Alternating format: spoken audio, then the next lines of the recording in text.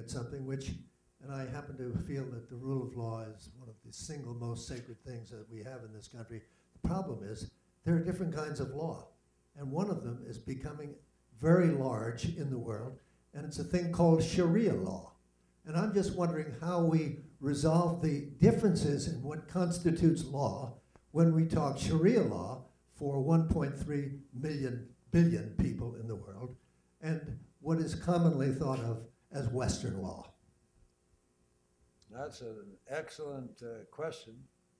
meaningful to me because my daughter, who speaks fluent Arabic, having spent 2 years in the Peace Corps,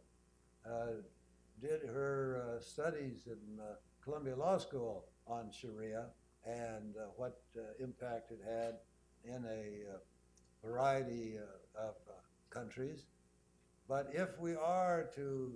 survive and succeed in a globalized world, the United States is going to have to understand that it is a diverse world with many different cultures, and that includes many different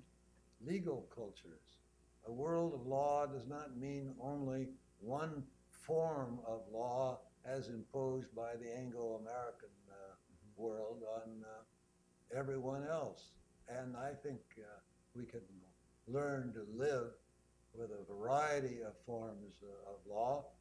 provided that no country has the power to impose their law, either the Islamic world or the Christian world, upon the rest of the world. I mentioned, somebody was talking about earlier about the statement in my book about Kennedy's 3 greatest speeches. His greatest speech was the commencement address at American University, where he talked about the differences between America and the rest of the world, but went on to say those differences can be resolved because we all inhabit the same planet, we all breathe the same air, we all cherish our children's future,